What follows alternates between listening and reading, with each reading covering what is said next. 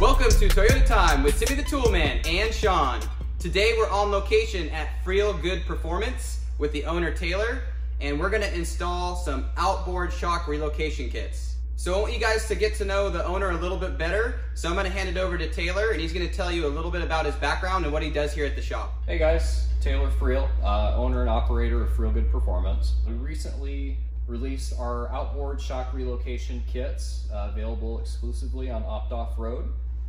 Our main goal with these is to try to add some value to the community. Yes, outboard shock relocations have been done. On our specific outboard shock relocations, we did a few changes. One of those being all the tubing that are used in our shock relocations are all DOM.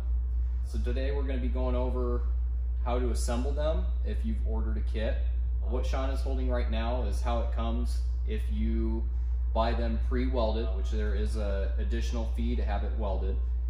Everything comes pretty much ready to slap on the vehicle. The only thing that needs to be welded is these points here to the frame, which makes it really easy. You can prep the frame out. Even watching this video, we're going to cover not just assembling it, but installing it onto the vehicle itself. So the huge benefit of these is, one, you're going to be able to run a longer shock, which means you're going to be able to get more travel out of your suspension. On top of that, you're going to be able to have better access to those shocks. As I'm sure you've seen in some of Sean and Tim's past videos, it kind of sucks getting those factory shocks off. With this, you can actually get the shock off without even having to remove your wheel and tire. Makes it super easy. On top of that, you're getting more stability bringing them outboard. There's a reason Toyota started making them outboard on the newer models. It's because it's a good design. With this kit, we tried to make it universal, so you can run anywhere from a 10 to a 12-inch shock. It's fully adjustable during install, so you can run either one. Typically with your factory shock location, you're running about, I believe, an 8-inch shock. So this allows you to get a much bigger shock into that location. So Taylor, we'd like to know a little bit more about your background, why you started FGP, and how long you've been around, and what your specialties are.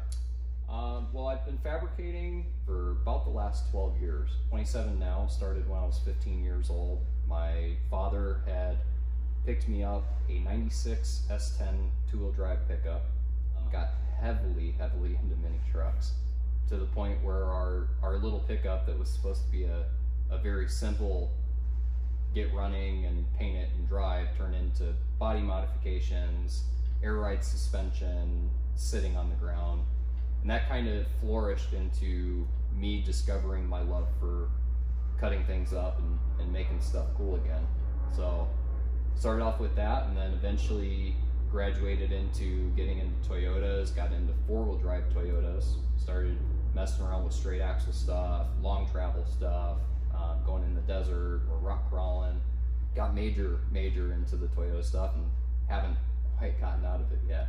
Decided that I was unhappy with my current path and wanted to do something of my own. So about 1.5 years ago, started taking my side work a little more seriously and bringing more in.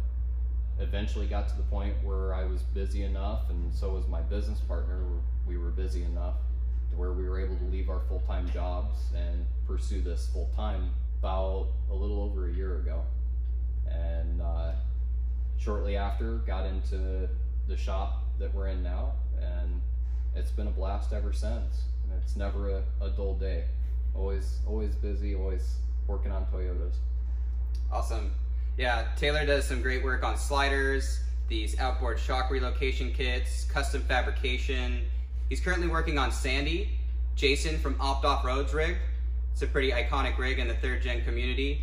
So if you haven't seen his rig, go check it out. We'll link it in the video description below. But without further ado, let's get started with this sick mod and start to show you how everything fits together, weld it up, and get it on the truck. So in this kit, we've obviously got the main hoops here that it comes with. We've got the 2 tubes that go on the ends here. So in the back side of the hoop, and we have the 2 tubes that go on the front side. These come with plates to cap the ends. So those go there, these go here, and those get welded on like that. And then finish down like that. So it gets all nice and cleaned up. After that, you've got two plates. These get welded to the frame that this front tube sits on.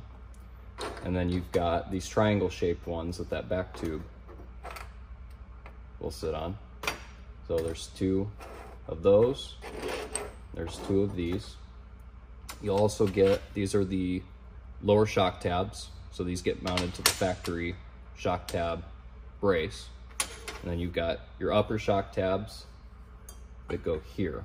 So with this kit, and your bolts. So with this kit, this is everything that you're gonna have with the kit. You can also order it welded, which is going to basically come like this. Now this one's a prototype. It's an HRU tubing instead of the DOM that the kits come with. But this is a good example of what you will receive.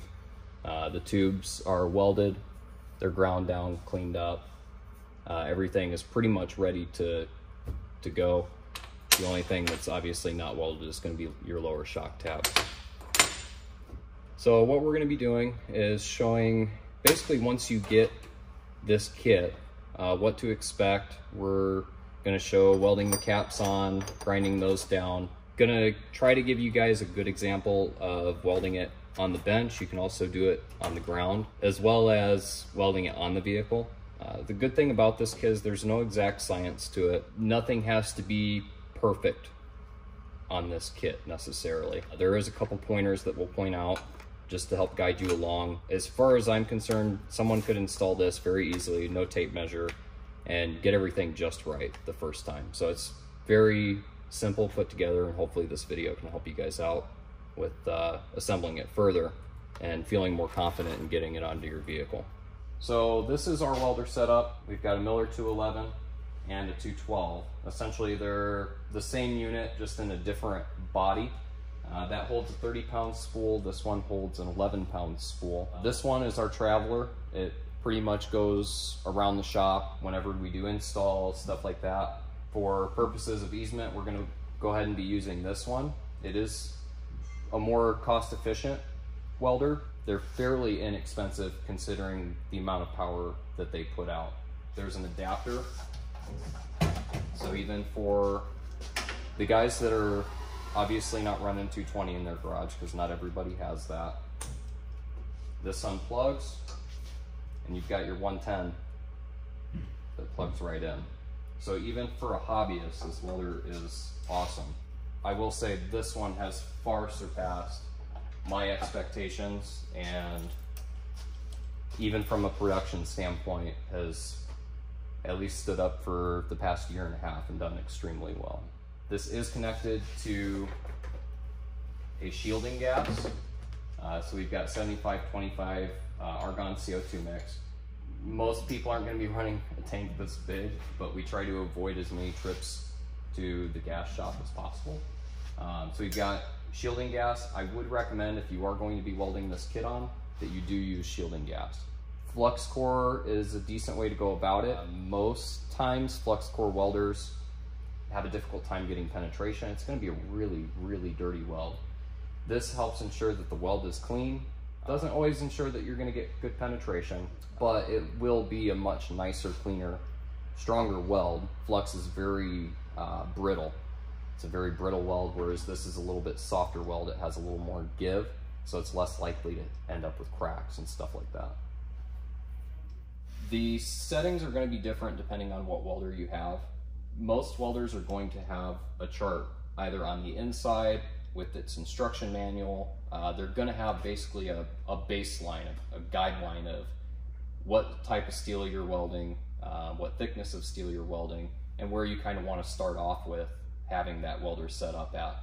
Now, it's not always gospel, so it is something that I would recommend if you're new to welding.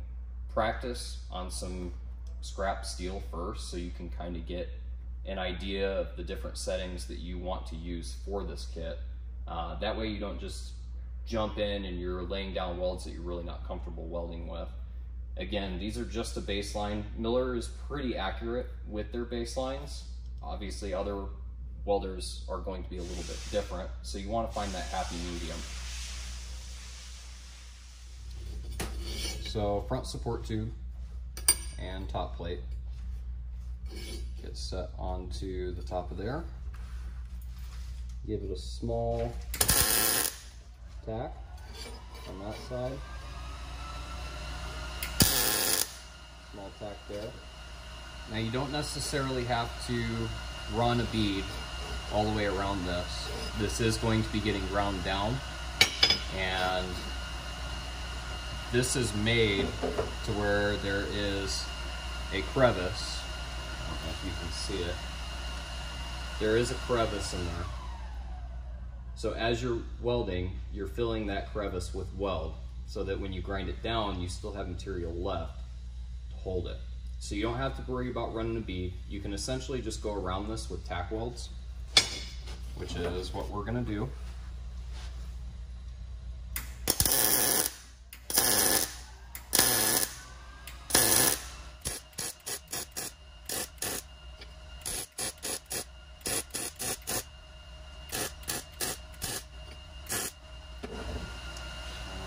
And obviously be careful, it is hot.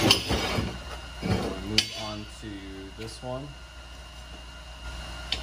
So we just get that lined up. I've found it best to just pinch the sides here and here. Give a tack on the top, a little tack on the bottom.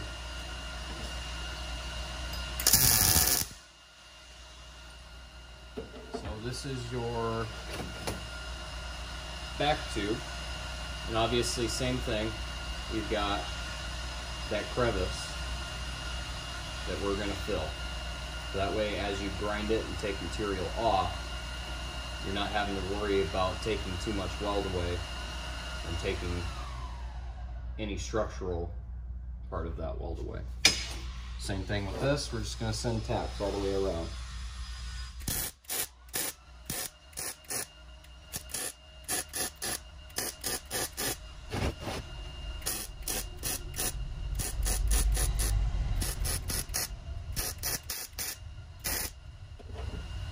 Again, it is hot, don't touch it. Now that we have that, I've got one here prepared. Best thing that I have found to get this cleaned up, obviously you can put it on just like this. It's your kit. You can do whatever you need to. I found the easiest way is to get a set of vice grips and an angle grinder, and just kind of set it down either on the ground or the bench. Kind of work your way around it. A lot of times it's easier if it's hanging off of something. So just work around it, get the face of it, and eventually with a little bit of practice and cleaning up, you should get something like this. Again, it doesn't need to look exactly like this, but something similar is kind of the goal. Just something nice and clean. This capped end isn't necessarily structural, so don't be afraid to clean it up, make it pretty. I have found that using a flap disc like this does seem to yield the best results. You want to start off with a little bit heavier grit. You can always go down, like start off with a 40 or an 80 grit and eventually bring it to like 120, which is a little bit finer grit. But these work really well. If you use something like this, it's just very hard and coarse, so you're liable to end up digging grooves into the tube, which we definitely don't want to do. The main purpose here is just to clean up this weld. It's not to dig into the tube or dig into the face here.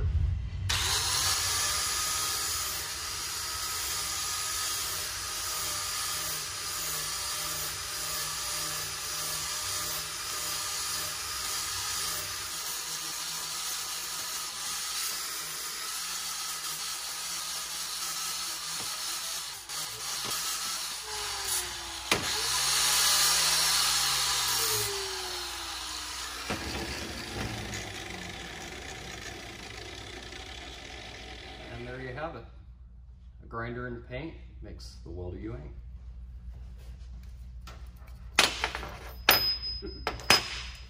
So with the two shock hoops, we do want to keep in mind these are the same, but we are going to have a passenger and a driver side.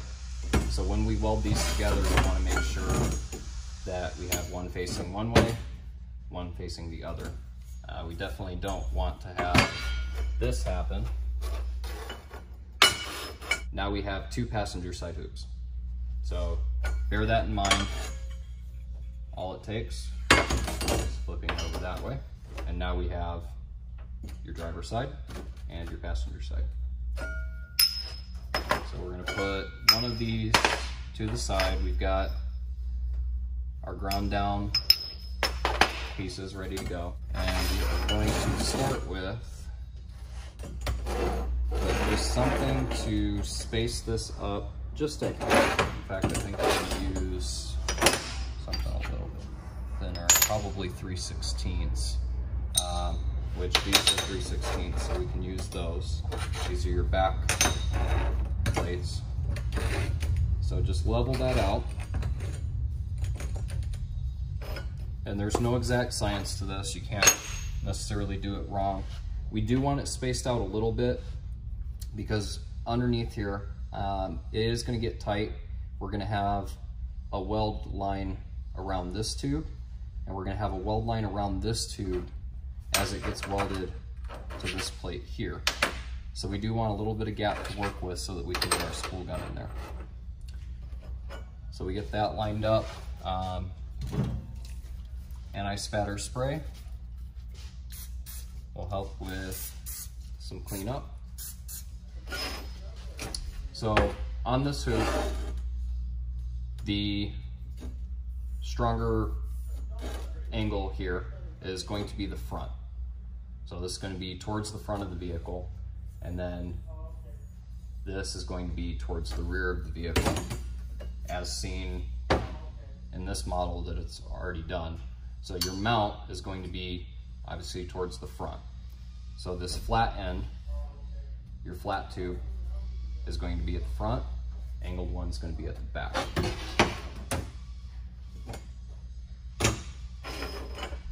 So we've got that spaced out.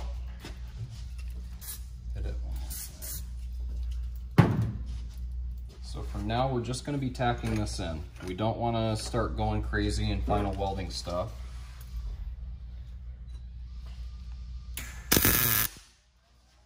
Just a tack.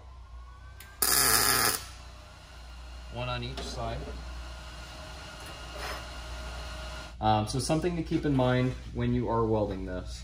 This front mount, you'll notice there is a difference in height in these, and part of that reason is this front mount, the tube that sticks out of the frame sticks out just shy of a ½ inch. So you want to make sure that when you weld this end on, there's a reason this is longer, the top end is going to line up with the tube, so you don't have it like this, sideways. Don't worry about it being up and down. Technically you can, but the kit is designed to have this top portion line up with this tube.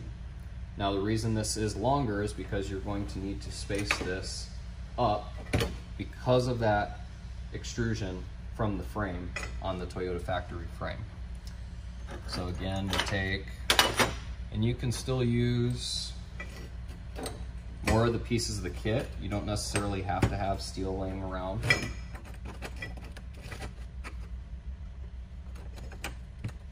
We're using the lower shock mounts there and just kind of spacing that up just a little bit. And again, there's no exact science to this, so it does not need to be perfect. You do want to make sure that it's pretty well level going all the way across. Line up the top of that with the tube. Anti-spatter. And you'll notice without the anti-spatter, the spots where you ground down, the spatter from the welder is definitely going to stick to those spots a lot easier. So that's why it's typically nice to have that anti-spatter. make sure that's lined up again. Little tack there. And a little tack there. Again, we're not final welding this yet. We're just getting everything tacked together, set up. So now that we have everything tacked, we are going to pause on assembly and go ahead and get these welded up.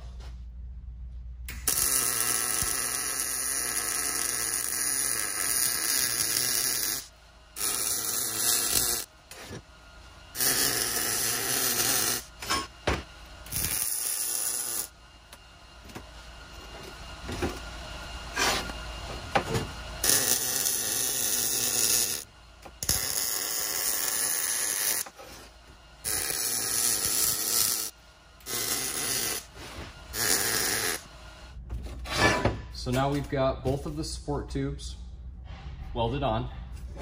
Careful, hot. Very hot. And we're going to, again, start spacing these out. You can use various things laying around.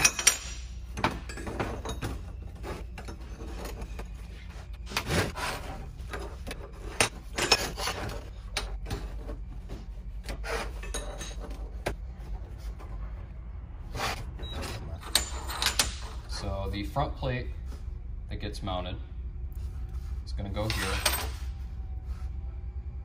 and we're going to do a couple of tacks.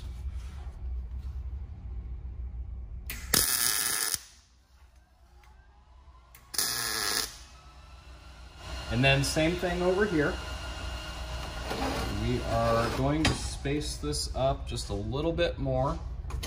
Typically I try to put, basically if you lay this out flat, I try to give this just a slight angle, not a whole lot. And the reason being is because the Toyota frame does start to kind of taper down just a hair where this mounts. You can put it straight, no harm in that. You can line it up exactly to this.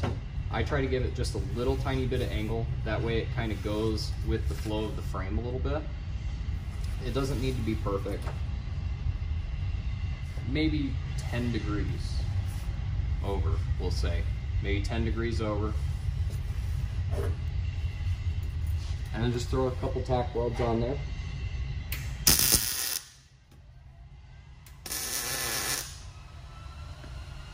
And final weld. And that's it.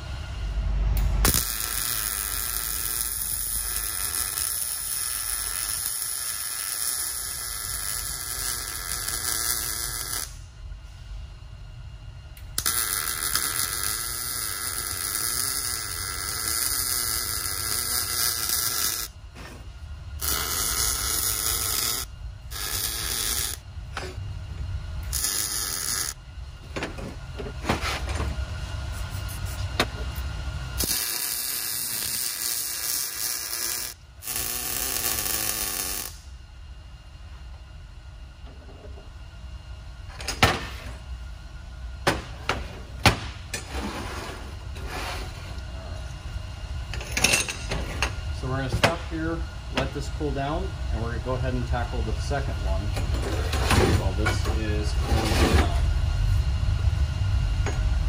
And same thing, again, you want to make sure you're not welding both of the same side.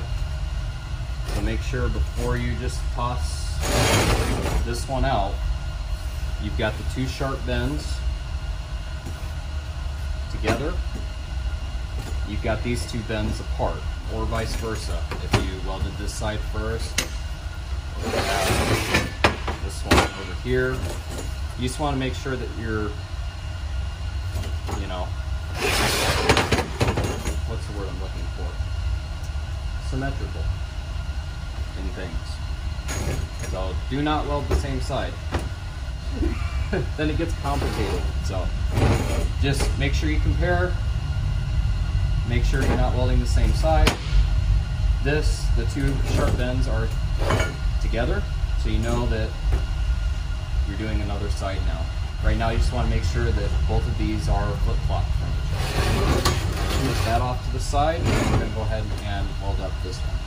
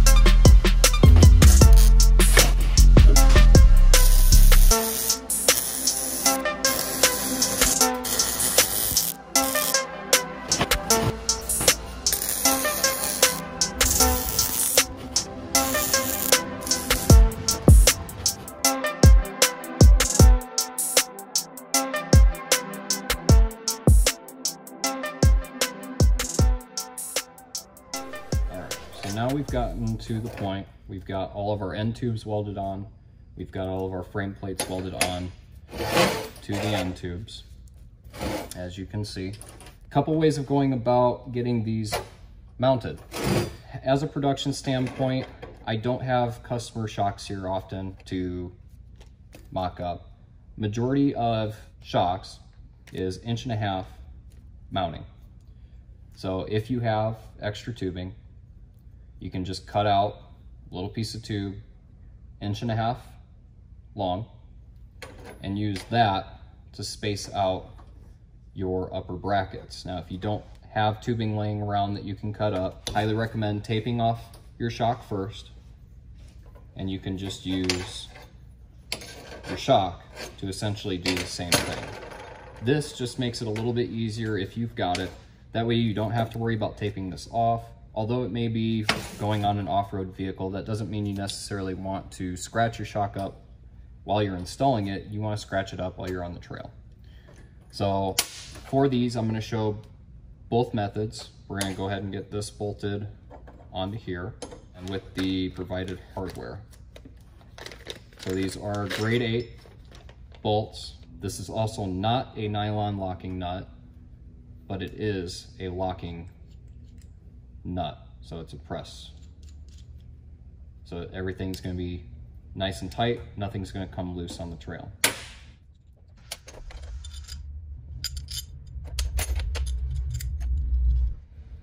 And then these are going to be, both sides are 19mm. So keep in mind when assembling these are directional. You have one side that's just a little bit longer, as you can see here. So it's a little bit further away from where that hole is. You can always go to Opt-Off-Road's website and basically look at the diagram on there. And how these get mounted is the longer side is going to face the front side of the vehicle. So it's going to be facing down on the hoop. The short side is going to be here. The reason for this is it puts the mounting a little bit further back. You can mount it like this, but then it brings the mounting position down instead of back. So there is a proper and improper way of mounting this. Just make sure that long side's on the bottom.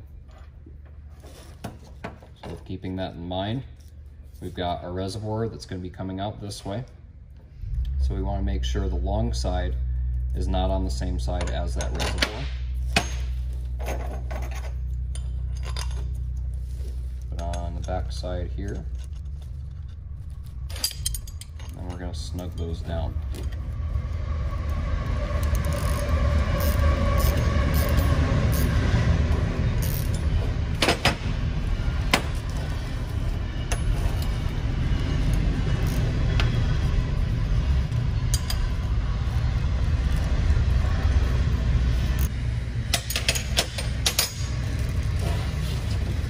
So we got to make sure our long side is on here.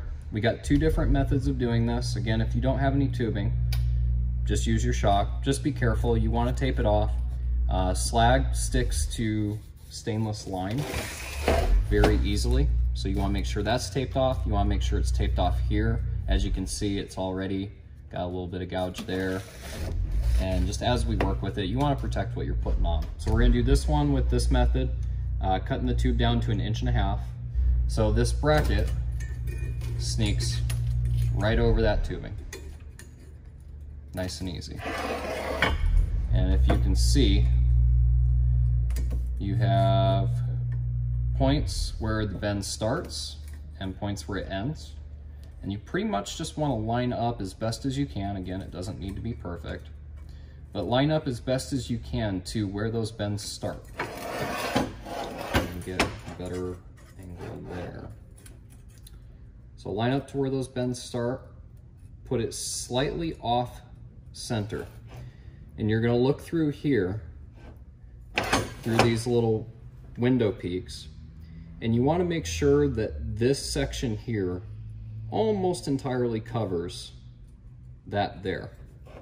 And the reason for that is because you wanna make sure that you have enough room for your shock, which when you're mounting these with your shock, you're obviously gonna see like, hey, you know, there's enough room here, there's not enough room here. But just as kind of a fail-safe, you want to make sure that that's pretty well covered up right there. And then your points here and here. You got your long side over here, starts at the bend here, ends where the bend stops here. And again, there's no exact science to it. It can be a little bit this way. It can be a little bit this way, but that's basically where you want it to roughly be, is where those start and where those end. You want to space it up a little, just a little bit. Just makes it a little bit easier because you got the rest of this bolt hanging out here. So you've got your ends lined up, and now you can get it tack welded on.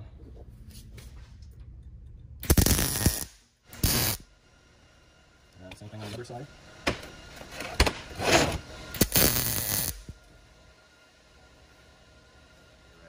So at this point is when you want to stop. Don't final weld. Check out your gaps. Make sure that everything lines up.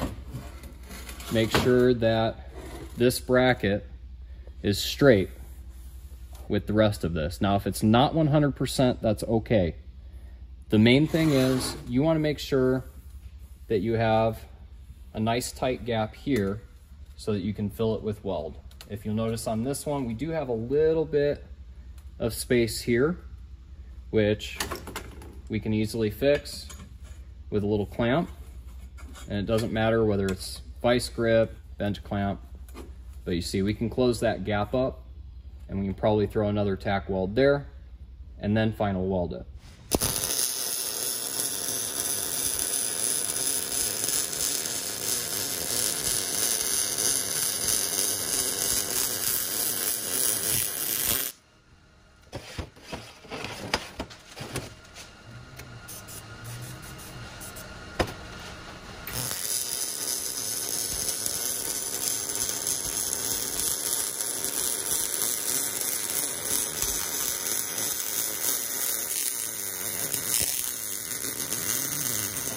So there we have it.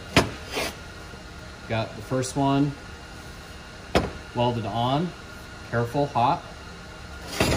And we're gonna go ahead and move on to the second one. On the second one, I'm upside down. That is your shock, which is gonna be a little bit more difficult, but that's okay. And essentially you want to try to make sure that this is lined up just the same. So where the bend starts, where the bend ends. Long side is at the bottom. So front facing side. We're going to get that lined up. We're going to make sure that through these sight holes that you're pretty well just covering the tubing. And then same thing, we're gonna go ahead and tack this.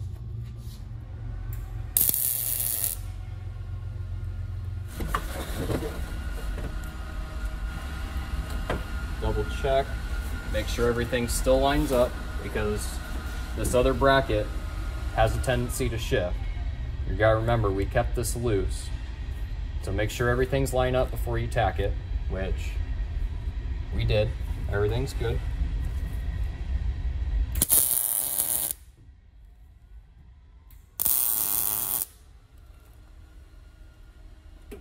And at this point, we've got our tacks done. We're gonna go ahead and remove the shock so we don't do any more damage to the shock itself.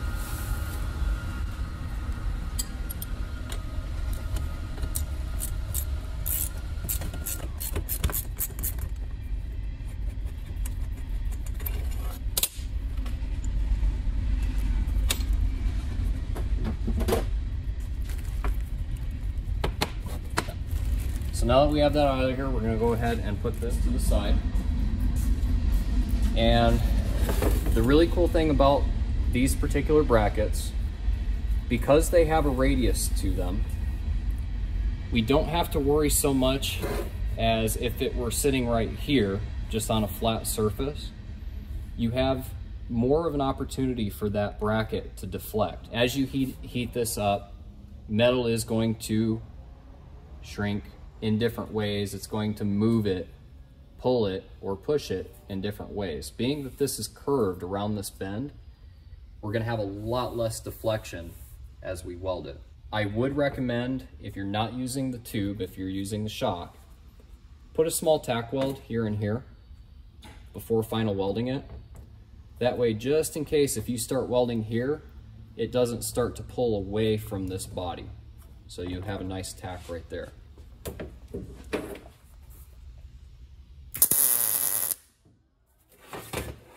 going to do that on both sides. Okay. Now we can go ahead and final weld this. Going to get our anti-spatter spray on there, keep it nice and pretty.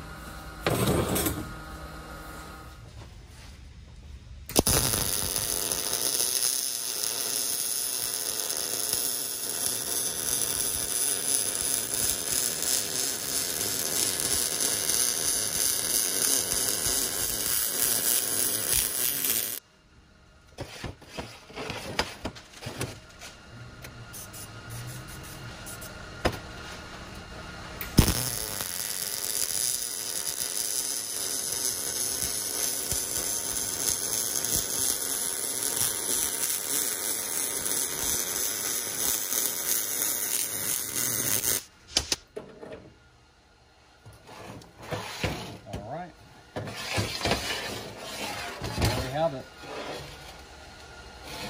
2 of 2 is complete. Careful hot.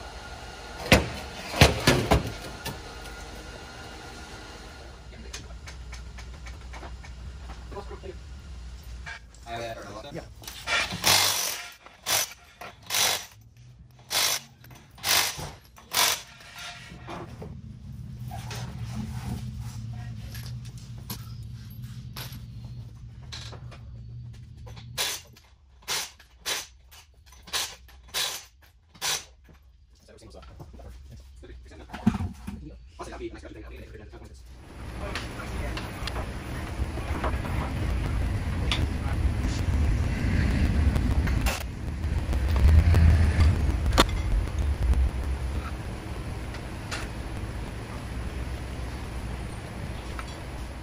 So we got the vehicle jacked up.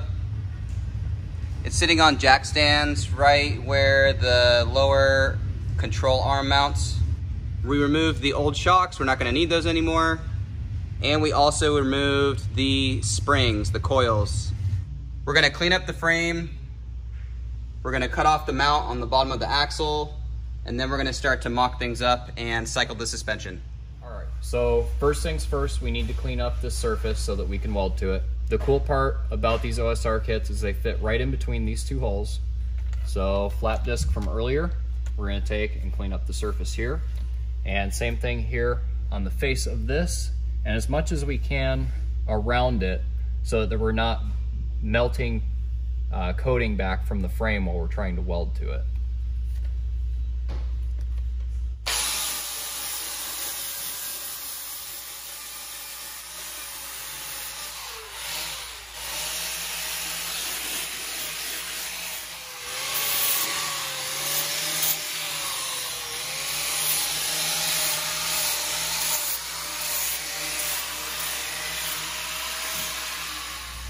As you're cycling your suspension, you want to be really careful about any lines that may be getting super tight.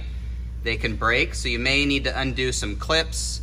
The ABS lines get tight, and if you don't have an extended brake line in the rear, you should get one because it's gonna have a lot of tension. As you drop the axle down and you jack it back up, and you start to articulate things and stretch things out. So just be really careful about breaking any lines. Be aware of things getting tight underneath here.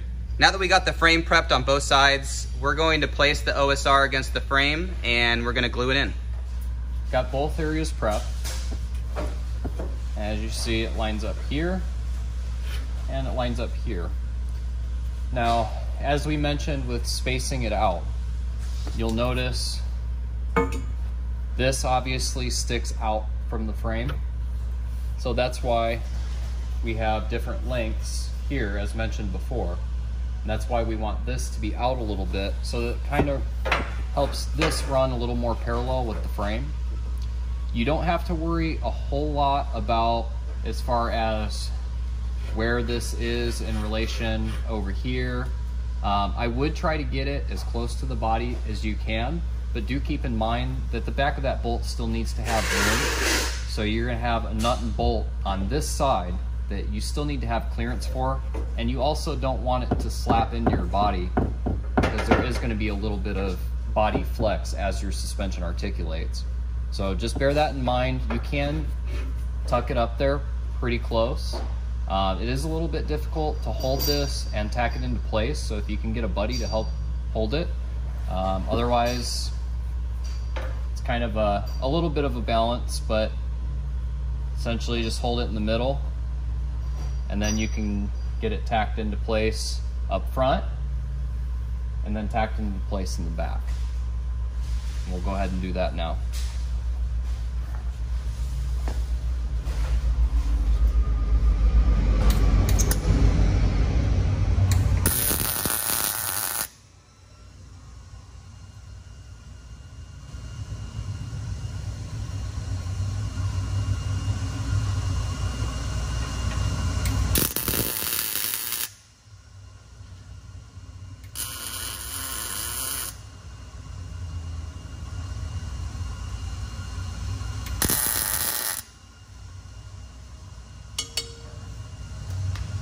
All right, so at this point we can go ahead and mount the shock up and determine exactly where our bottom mount is going to be.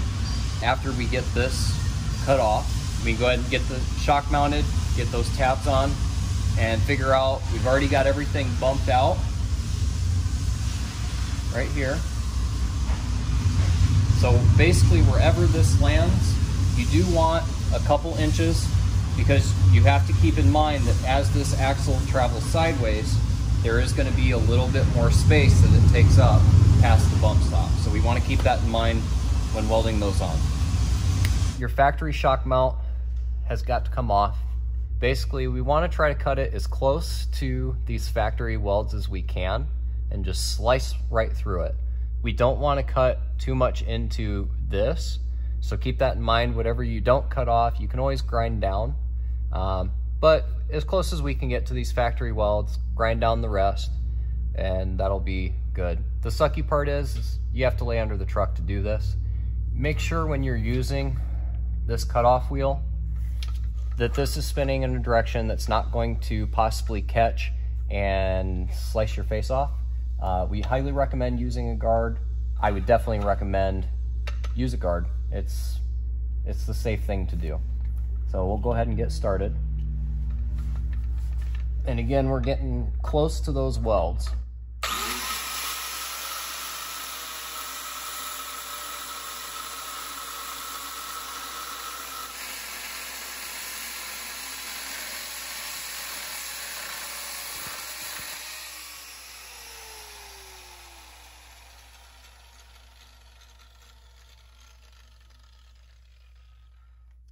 All we need to do is get the flap disc and clean that up.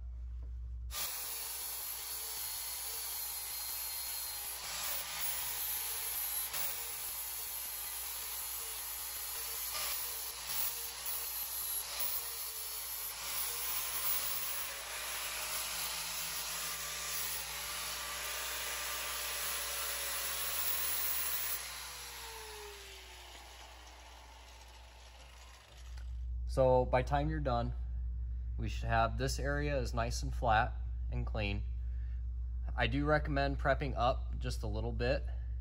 That way, when you get everything into place, you're not having to take it back off, prep, do it again. Just prep it once. That way, when you get it together, you can tack it together, get the shock back off, final weld it, and you're going to be painting over this anyways.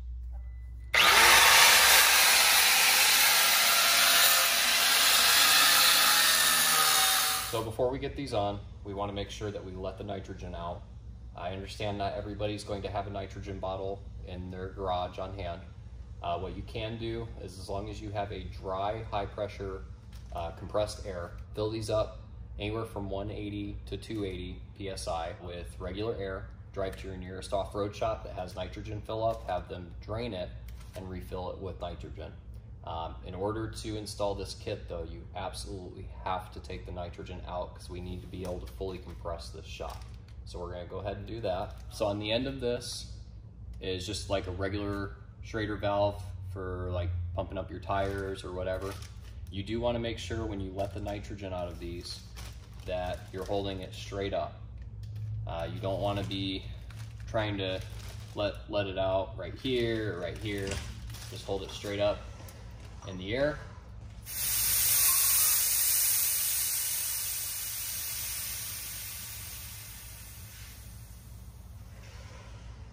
Just like deflating a tire. So now that shaft can be pushed in to where we need it to be for full bump.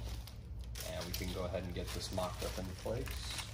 All right, so you're gonna get shock up into place and go ahead and run the supplied hardware through.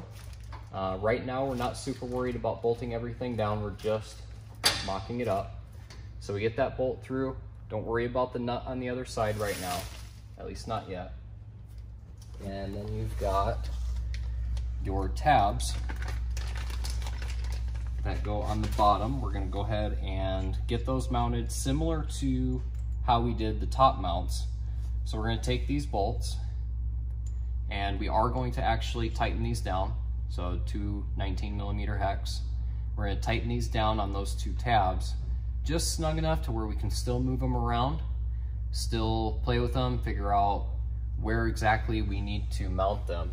The cool part about this kit that we tried to incorporate, a lot of different companies have different shock lengths, different shock designs, to where having just a one-size-fits-all kit was a little bit difficult. The way we've got it set up, and especially using this factory mounting location, is you can move these tabs anywhere along this to get your desired height. So that means you can run a 12-inch, you can run a 10-inch, and depending on what the measurements are for your particular application, adjustments can be made per application. It's not a one-size-fits-all, but it is. So you can use any shock that you want. So we're gonna go ahead and get these tabs on here.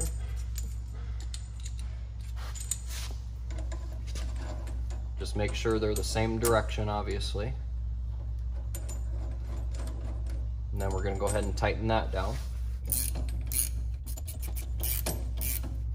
And again, we're just getting these just barely snug enough to where it still holds a little bit of pressure, but not a whole lot. We still need to be able to move it around, but we don't want it flopping around either. So right there is probably pretty good. So we do want to keep in mind when we're mounting this lower mount, we're going to want just a little bit of shaft because we have to account for side-to-side motion. This bump stop can only do so much when it comes to side-to-side. This is going to twist and pick up a little bit further than where this bump stop can stop it. So we want to make sure that we have a little bit of shaft showing still, probably anywhere from 1 inch to 2 inches. And part of these tabs is you can actually turn it around, and flip it to where the longer side is facing up, depending on your shock application. So you can mount them like this, or you can twist it around and mount them like that. The whole point is that we want to make sure that we're getting as much contact on that factory bracket as we can. So we're going to go ahead and tack that into place.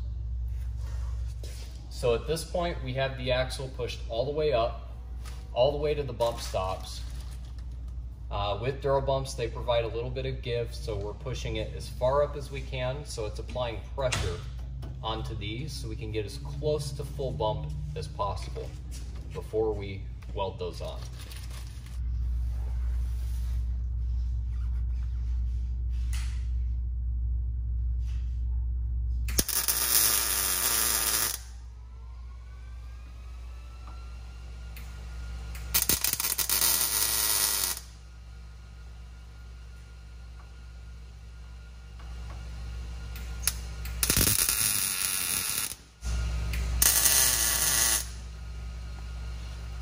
So now that everything is tacked together, we can go ahead and move on to the other side.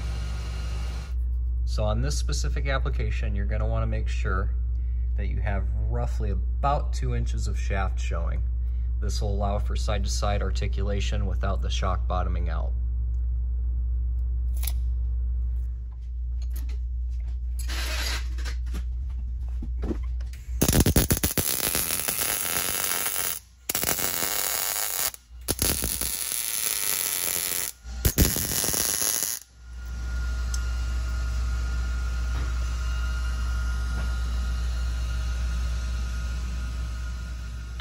So now that we got both sides tacked into place, we're gonna start to cycle the suspension a little bit and just confirm that both sides have clearance. We're gonna let the jack all the way down here, let the axle droop, and take a look on each side. We're gonna jack up each side independently just to see how everything's working before we make our final welds. So after you get the bottom tabs tacked on, not welded, but tacked, you're gonna wanna make sure that you cycle the suspension side to side on both sides, make sure everything clears.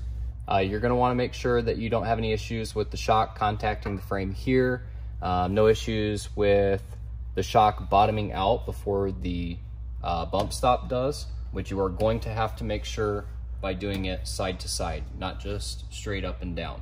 So make sure you cycle it, then you can go ahead and take the shock off if everything clears, and go ahead and weld everything up.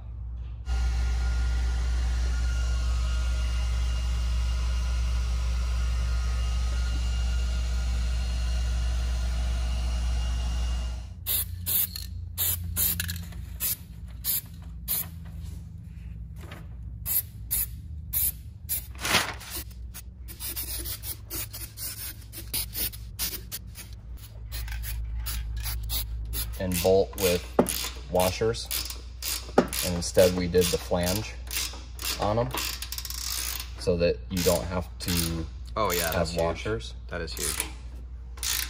Makes it so much easier. Oh. Now what's the torque spec on these? German. Guten Tag! That's the cool part. It's a locking nut, so you don't have to get super detailed. As long as it's tight, it's not going to back off. So if you got shocks that have external reservoir, you're going to want to prop it up and just kind of eyeball where you want it, and then you can get the mounts mocked up and welded onto the bar of the OSR. Now, just like when we were mocking these shocks up to get these upper mounts welded in place, we taped them up. We're going to tape this up again so we don't get any slag on the shock or on the line. So we got the mounts mocked up. We're holding it in place. Now you'll notice we painted the bar. We're using Steelit coating, which is weldable, but for your application, if you don't have Steelit, you'll want to tack these on and weld them in before you actually end up painting. So we got it where we want it, and we're gonna make some tacks.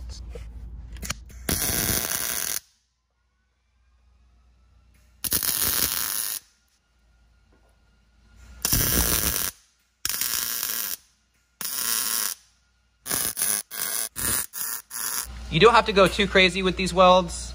These are just going to be holding on the reservoir, which is not going to be a huge structural component. So one of the last things you'll do here is take the tape off your shock and put on some hose clamps and tighten it down.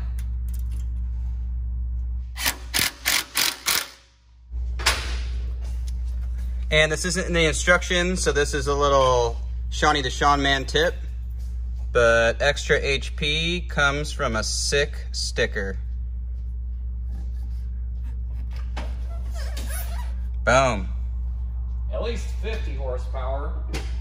So we got the vehicle jacked up here on one side, and we're trying to simulate what it's gonna look like at full bump.